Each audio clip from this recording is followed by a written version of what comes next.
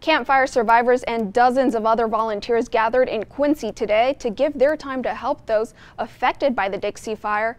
Action News Now reporter Carmela Karcher spoke with one volunteer who started his own nonprofit organization right after his home of Paradise was burned down.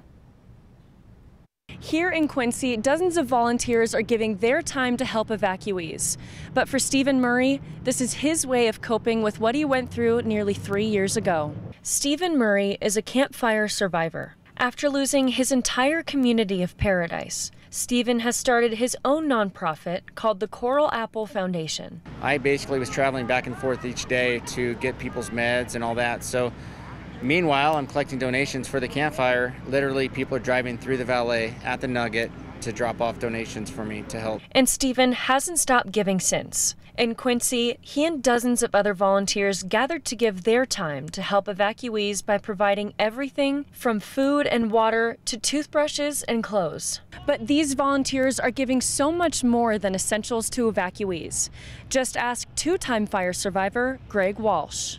So I stopped at, like I said, at E&J's for a burger. They were closed. Talked to Elizabeth, the E of E&J, and they've been doing this for a while. And she made some calls, told her my story, just because not looking for anything, and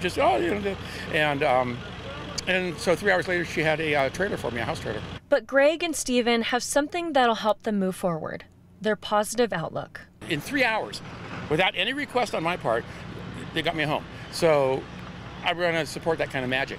When stuff happens, you got to look for goodness, and then you got to go in that direction. I want to just express that I deal with my depression and my PTSD and anxiety from I help others. I'm the best I've ever been, so I'm very blessed to be able to help people. Stephen and the volunteers will be in Chester on Monday, providing more meals and essentials to those who are returning home.